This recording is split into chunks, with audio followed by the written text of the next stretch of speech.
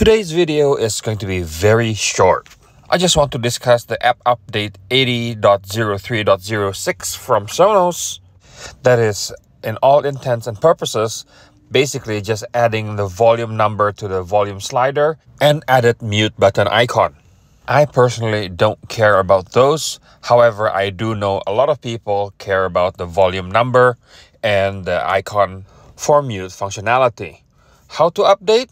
As usual, go to your phone, go to your settings, and then go to Sonos, click update, and a few moments later, the update is done.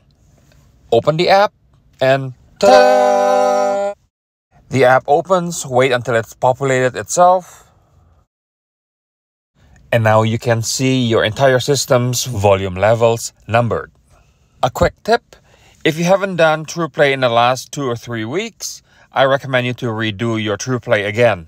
There's a slight but noticeable difference between the TruePlay tuning about 3 weeks ago compared to today. And I find today's TruePlay to be more pleasing to my ears.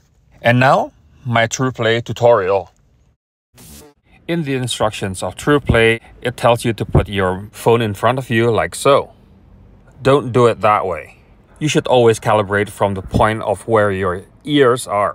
So my suggestion is to push your head as back as possible and put the screen in front of you, just like this.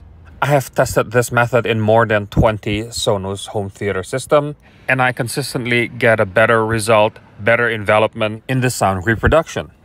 This also goes with the second part of the TruePlay where you have to walk around the room. You don't walk around when you're watching a movie. So for the second part of TruePlay, just move the phone up and down in the area where you are sitting and not the entire room.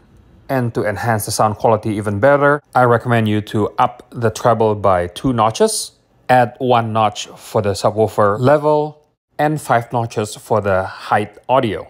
Leave the rest as is. Now you're ready to roll. I hope this extremely quick tutorial can help you in improving your Sonos TruePlay tuning. Please share your thoughts in the comments down below, and don't forget to click like, share, and subscribe to my channel, as it will help my channel quite a lot. Thank you very much for watching, and goodbye. Good girl.